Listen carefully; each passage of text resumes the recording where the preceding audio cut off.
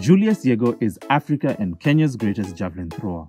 He's a current African record holder and a Commonwealth Games and World Championships gold medalist. However, because Kenyans are primarily long-distance runners, Yego, a javelin thrower, started off his career without a professional coach.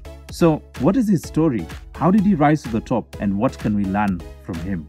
Here are a few tips on finding and developing your talents.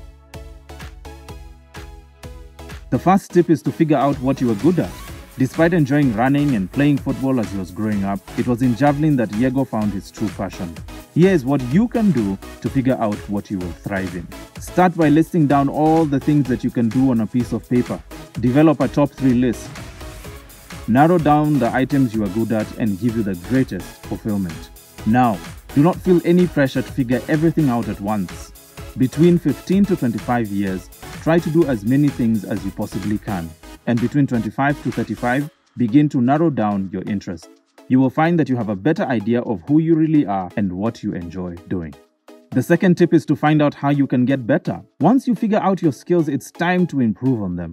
Julius Yego is jokingly referred to as Mr. YouTube. This is because he worked on perfecting his craft through the video sharing platform. And here is an example of how. In 2012, he was 12th place in the Olympic Games.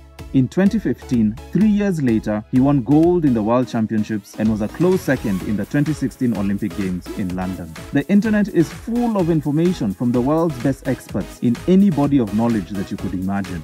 Our third and final tip is learn how to put yourself out there. The internet is a great place to learn, but it is also a great place to be seen.